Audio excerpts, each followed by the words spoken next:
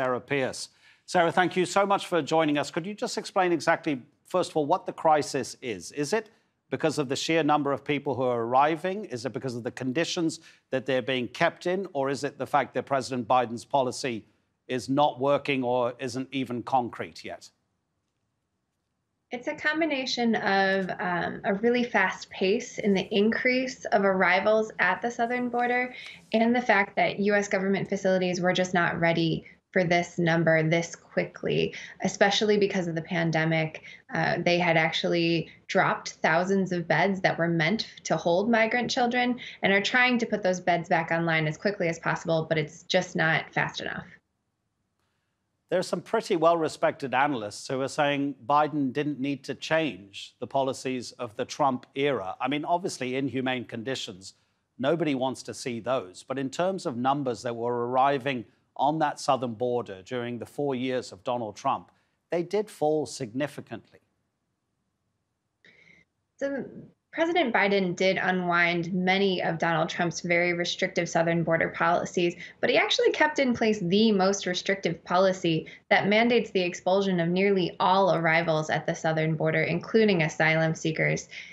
Biden did make the decision to exempt unaccompanied child migrants from that expulsion order. So that is the one population that is consistently being accepted at the southern border today. And that is the one population that the administration is really struggling to keep up resources and capacity to help maintain custody of these children and help release them to sponsors in the United States. So there is this awkward position that Biden definitely wanted to appear generous on immigration and that he offered a more welcoming United States compared to the very restrictive regime of Donald Trump.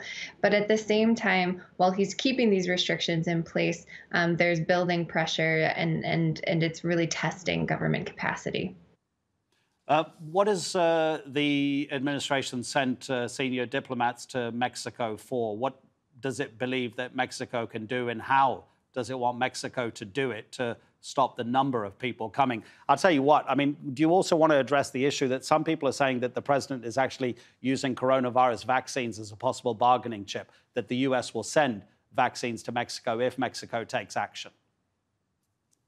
So on vaccines, I'll say that's a parallel development. We don't have any confirmation that there's any sort of deal around vaccines for immigration enforcement.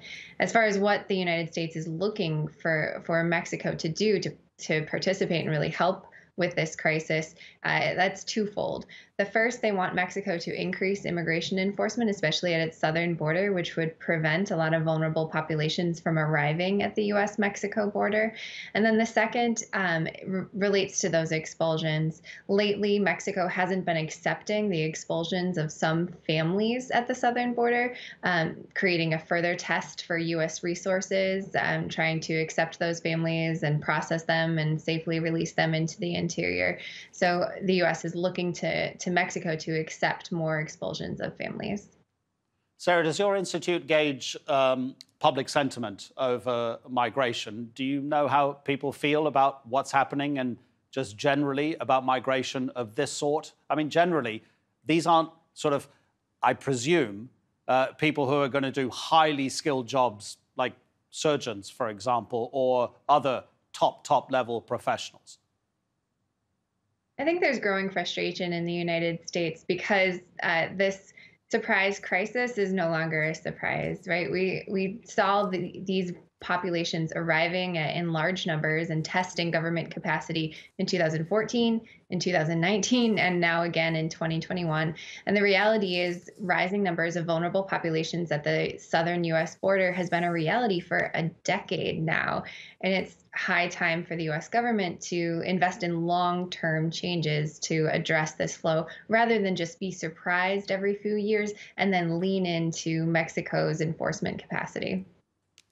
Sarah, really appreciate it. Thank you so much indeed. That's Sarah Pierce from the Migration Policy Institute.